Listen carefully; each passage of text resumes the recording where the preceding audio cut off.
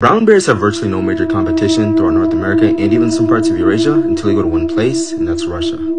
Because it's home to the largest cat on Earth.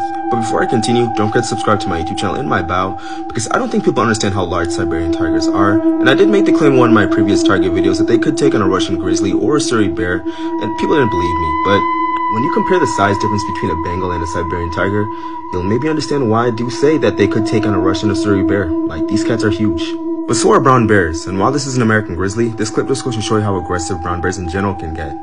Now, I'm not saying that a Siberian tiger would always dominate against a Russian grizzly, also known as the Ussuri bear, but if you can't find the tiger in this clip, well then maybe you'll think twice before trying to count a Siberian tiger out. Because when you're one of the most effective ambush predators that even with technology still remains to be rarely seen, it makes sense that no one is safe from being ambushed, no, not even a brown bear, from a tiger's attack.